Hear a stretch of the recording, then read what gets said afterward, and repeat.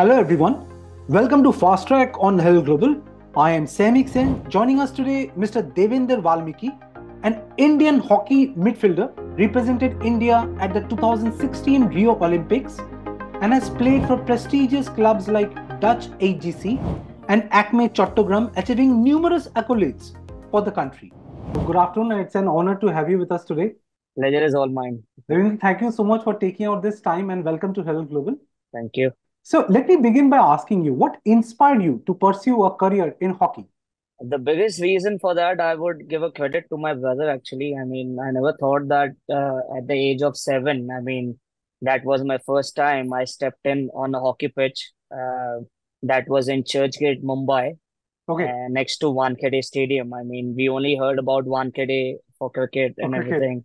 Yeah, but never thought that next to it, it's going to be a hockey stadium. And when I was at the age of 7, I entered the hockey pitch.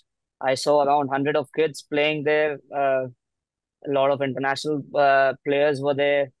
So my brother used to go to the hockey pitch every day. So it just happened to be that one day I casually asked him, I mean, where do you go every day? I mean, he said, I go to play hockey. I mean, so I asked him, is it okay if I come along with you? I mean, I just want to see it. So that was the day one, I mean, where it all started at the age of 7. And from that day, I never stopped. I mean, so that was only my bread and butter. I mean, every day that used to be my home, my second home, from where my journey started.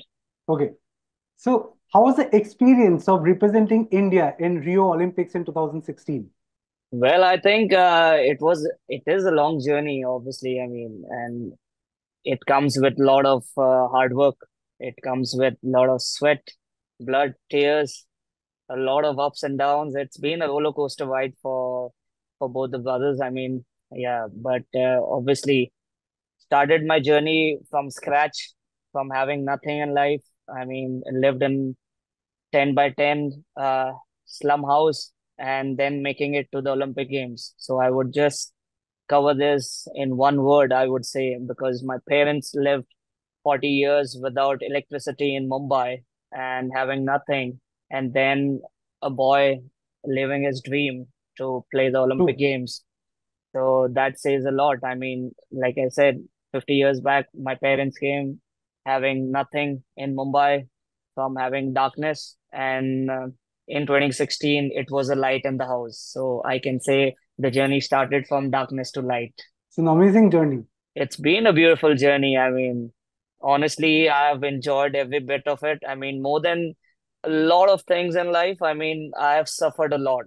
I have sacrificed a lot, and that makes you a champion. I mean, if you go through a hell lot of things in life, and that teaches you to be humble, to be kind, and to be obviously a champion. I mean, whenever I stepped in on the hockey pitch, I always made sure that, I mean, whatever I do with my wholeheartedly. I mean, having the Champions Trophy medal, which the Histories medal India has won after 35 years. I was a proud member of it. And then after 33 years, got a FIH medal, bronze medal in the World Championship, and then the Asian Champions Trophy, beating Pakistan. So, I mean, that says a lot, I mean, in that journey. So tell me, winning such big accolades, how it has impacted your career after that? It has actually impacted a lot. I mean, the credit goes to actually the parents. I mean, because like I said, my journey started from a very poor background. I mean, the credit goes to them. The reason is because they put us in the English school where I got a good education, and I did my schooling, my SSC. I mean, I passed, was under the street light. True. So, and then completed my graduation, went to Rizvi College where Rohit Sharma, Ajinkya Rahane, all these guys were there. So it was related to sports. I mean, and so I mean, having a sports career, I mean, playing hockey, along with that, having a good education has impacted my life, my journey, and made it more beautiful. And so, I mean, today, I mean, I work for a company called Bharat Petroleum. I'm a manager in that company. I got a job through hockey. There are a lot of international sports people from different sports background. I mean, from cricket, Surya Kumar Yadav, Shreyas Iyer, we work in the same department for BPCL. Oh, wow. So let me ask you, apart from hockey, did you have any inclination towards other sports at the beginning of your career? Honestly, I mean, coming from Mumbai, a city which has a big dream for people coming all over the world. I mean, they want to make their career and they come to Mumbai, especially whether it's come to cricket. I mean, it's known for cricket. Mumbai is known for Bollywood. I mean, people come. We have a Exactly. lot of corporate world, business world. So obviously, sports. I never thought that. I mean, I've only seen cricketers. I mean, the young kids, I see them with bat and ball everywhere. Whether you go to any lane, any gullies, any small stadiums, you will only see cricketers. I mean, but hockey attracted me was only because, I mean, when my coach told me that India has a record of having the most medal in the world True. hockey, and it still has a record. I mean, we still have in total 12 medals, but having eight Olympic medals, I think no other countries have ever come close to it. So that attracted me, and that made me that everyone goes to cricket. I mean, why not hockey? I mean, and that's how I came into hockey and started my journey, and it's still going strong. Definitely.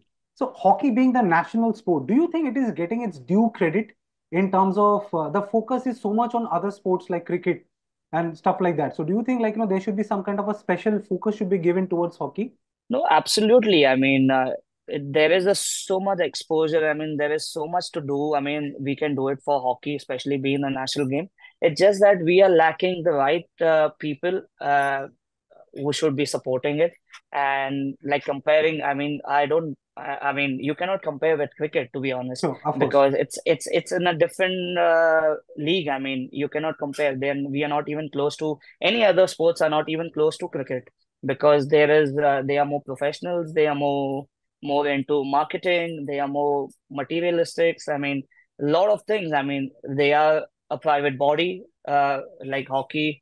It's a government body, so it's you under. I mean, one should know it. I mean, when government comes into the picture, I mean, there are a lot of things. I mean, a lot of levels you have to cross to get it dues. I mean, whether it's coming to a player. I mean, well, when I represented for India, I mean, more than that, I mean, when you're standing for a national anthem, it means so much to us. I mean, wearing that tricolor, because for me, it was always special because I never thought about my name on the back. It was only my tiranga on my chest. I was proudly wearing it. I was representing my country. But also the other way around, like you said, we used to get only like $200 per match. So it says, I Sure. mean, there is still a lot of homeworks to be done to make it better. But I'm sure, I'm hoping, I mean, I'm confident and I'm positive enough. I mean, that one day the time will come, the time will change, the things will come in place, money will flow in the hockey. And because it has emotion, I mean, because we proud to represent our country, we Of get, course. I mean, so many injuries. It's like an injury prone game. And but in the end, you proudly represent your country. So that covers everything. Very true. Okay, in 2019, you signed up with the Dutch club AGC. Okay, Yeah. so what was the reason behind it? Well, the reason behind that was obviously, I mean, 2017 was my last, I mean, tournament which I played for the country. That was Champions Trophy when we beat Pakistan in the finals and we were the Asian champions. And after that, I mean, before that, even I had plans that I would one day represent. I mean, I wanted to play in Holland, and Holland is the world's biggest renowned hockey league where all the international players from all over the globe they come there. They want to play there because it's a European hockey league which is very popular and famous. So I always had this dream. I mean that after my Indian team, I would one day. I mean it's my dream to play in EHL. So that happened to me in 2019, and I signed for a Dutch club there. And then now today I'm the only Indian who has created a history, a boy from Mumbai who played three Wow. seasons. I mean, no ever Indian ever done this before. And even in the EHL, I was the first Indian to score a goal. Congratulations, a hearty congratulations to you for Thank being you, the sir. only Indian. That's pretty amazing. Okay, so we you have been talking about like the kind of certain challenges that you have faced in career. Like let's talk about since you have seen it all as a hockey player in India, what were the challenges, the basic challenges every player faces, especially in this country? And if you can suggest some some steps also which can make things easier for the upcoming players. W- Well, honestly speaking, I mean, hockey is not for the people from middle background or rich people. I mean, they don't play hockey. Hockey has been played by the poor kids, underprivileged boys or girls. They play hockey. I mean, but the reason for that is, I mean, who wants to play in a team game, or who wants to play in a game like which is not popular? I mean, Sure, it was a popular sport. I mean, if you go back in 80s and 90s, I mean, definitely. no one ever followed cricket or any other sports. But if you look at it, hockey, the stadium used to be super packed. People used to watch outside. People used to listen to the radios everywhere because it was only India. That passion was there. That commitment was there from even the fans. I mean, which slowly went down. It went declining. But the reason, I mean, if even a middle class family starts playing hockey, and if he thinks that he want to make it big in hockey and want to represent in India for India, I mean, things will change. I mean, and I know it. I mean, I never thought that one day a kid who had nothing, I mean, who had no phones, who had nothing in life, but will be proudly representing the country. I mean, having with the amount of population, it was never thought. I mean, it's like a dream come true. But for that, you suffered a lot. I mean, for I've seen that journey. I've seen more than, I mean, the trophies. I have seen injuries. More than that, I've seen blood. I mean, in my life. So, but that blood was worth. I mean, because you're representing proudly for your country, whether you're playing Definitely. the leagues abroad. So that made sure that okay, yeah, it's you. I mean, you want to do it. It's your bread and butter. I mean, you proudly represent that. So keep doing it. I mean, hang in there. Tough times will come. The time will change. Things will fall in place. But I never gave up. I mean, that's why I have a tattoo on my leg. I made my own quote for that. I made my own picture with a warrior shield, and I say that I've seen so many injuries, but I never gave up. I'm a warrior. I mean, and the quote says, "I'm hard to beat." So whichever game I go to play, I step in. It's only I want to win that. I want to give everything for that. That's pretty amazing. Okay, so since you've spent so much of time in hockey, okay, can you tell us Yeah. how hockey has evolved over the last one decade? I think if you see that last year's Olympic medal, I mean, which came after 41 years, so that says a lot. I mean, the time has come, the time is changing, the medals are coming, so it's evolving. I mean, this Olympic Games, trust me, I mean, it's gonna be a lot of high stakes on hockey. I mean, they want to change the color of the medal, so team is good, team looks really well. And even the Hockey India League, the IPL of hockey is coming up again next year. It's going to be big. So the auction's going to be there. So see, it's all about that one switch. I mean, and it is coming. It's your way. I mean, things going to change and people will start loving the sport which they left a couple of years back. So time is changing, things are changing, and I'm sure hockey will get this will stand back where it used to be. I mean, Okay, so let's talk about your strategies as a player, as a midfielder. What kind of yeah. strategies are there in your mind when you proceed for a game? How do you prepare yourself for the game? Well, it starts from the morning. I mean, that first thing where, in fact, it starts from the a day before. I mean, if you had a good sleep or not. I mean, are you having that pressure? I mean, for the next game. I mean, next morning. So how you prepare yourself, it starts one day before. I mean, from your sleep pattern, your morning first coffee, that black coffee you drink in the morning, and then you prepare yourself for the game. You do your music, do yoga, and then that's how we prepare as myself. I mean, I prepare myself that way, listen to a good music, and then the time comes, you're in your own zone. Yeah, because pressure will be there. but it's all your life you have pressure. I mean, whether it comes to your schooling, in morning you have to go 7 o'clock for the school. Your parents are telling you, come on, kid, get up, you have to get up. And you have so much pressure from that time. But when it comes to a hockey game, it's all about that passion. You have to change that pressure into a passion thing and then do it. I mean, and then the result will follow. And that's how you prepare yourself. You're mentally ready for that game. You're focused. And yeah, nothing is bigger. I mean, when you wear that tricolor on your chest, I mean, so that covers everything for us. Okay, now looking back, do you think there was any kind of plan B for you apart from hockey?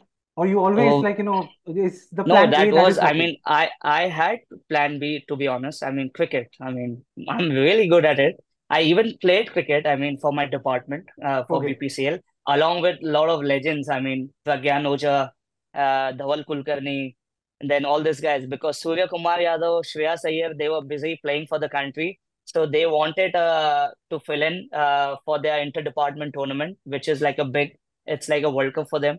So it was a department tournament and they were missing on players. So they said, whom should we call? I mean, there is no players now left. So they said, can we call from a hockey? I mean, because they are so agile, they are so fit, they can do so many things. I mean, and so easier for them to adapt to it because a hockey player can play any sports. It's so easy for them. So they asked me, I said, I would love to, I mean, to be part of it. And honestly, you won't believe I had two in the finals. I had two runouts, and I did good bowling for them. I was helping okay, the team, and they were really happy and proud of me that, oh, a hockey player coming and helping the team. And that was against playing like Indian Oil in the finals, where they had Aditya Tare and a lot of international players. okay. So my last question to you, what would be your word of advice to the upcoming players? My only advice to all the kids, I mean, now I recently actually started my own academy for underprivileged kids because it relates to my life story. I mean, now it's time for me to give it back. I mean, to from where I came, having nothing, but at least I can provide from to for my underprivileged kids for my academy as much as I can. I only tell them one thing. I mean, either be the best or step out. I mean, because if you want to play hockey, you have to be the best. I mean, and for that, you have to work really hard. I mean, you have to sweat, you have to, whether it will be blood or whether it's like you have to uh, do a lot of sacrifices. I mean, but only thing is never take any shortcuts. I mean, believe in the journey. The journey is gonna be beautiful. With a lot of ups and downs, but it's up to you. I mean, how strong you are. I mean, opportunity will keep coming. It's important you don't leave that pitch. I mean, you should be inside, standing inside the stadium and facing all the opportunities. It will come, it will pass by, it will come, it you won't succeed, but your time will come. I mean, just believe in yourself and never give up. Okay. At this note, I would like to congratulate you and a heartfelt thank you for winning all the accolades for the country. I wish you all the best. It was lovely talking to you. Thank you so Yes. much. Have a Lovely good day. talking to you. Thank you. Same here. You too. Jai Hind. Thank you. Bye bye.